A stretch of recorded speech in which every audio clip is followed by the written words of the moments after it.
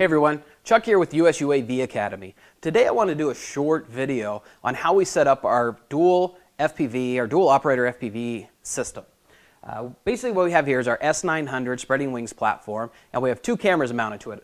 Obviously you can see the Panasonic GH3 Z15 gimbal, but we also have a small FPV camera mounted right up here under the center plate.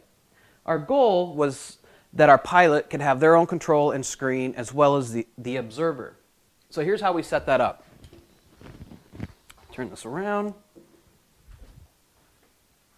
What we did was we connected two Fat Shark 250 milliwatt FPV transmitters.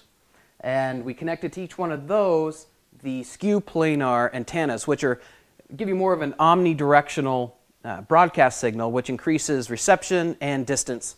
And they work great. We got these to work about 200 or 2,500 feet and without any signal interference. What we ended up trying the first time, which will save you some time, is we originally had this 2,200 milliwatt transmitter on the 900 working, solo within itself, and then we had an 800 milliwatt that we had connected to a different platform.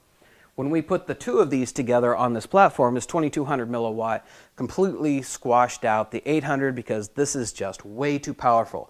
So basically we stepped down from 2,200 milliwatts down to 250 milliwatts, and we're still getting 2,500 feet of great reception onto our screens.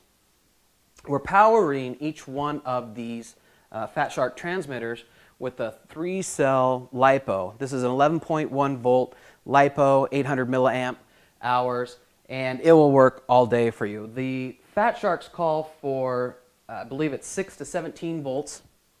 That's correct. 6 to 17 volts of power. So we're putting out 11.1 here on this battery, so it's a great system. Now let me show you what that looks like on the back side.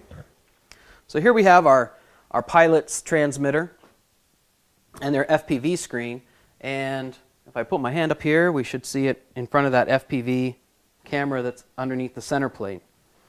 And then we have the observer's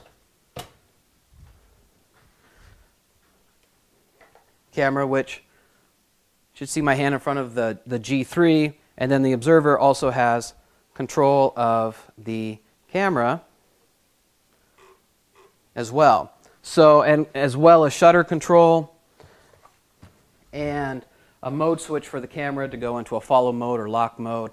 So that's basically how we set up our S900, a dual FPV, dual operator FPV camera system. Feel free to email us if you have any other further questions about how we set this up, or if you have questions about how you might want to set yours up. We'd love to hear the feedback, so you can email us at info@usuavacademy.com or visit our website. All right, take care.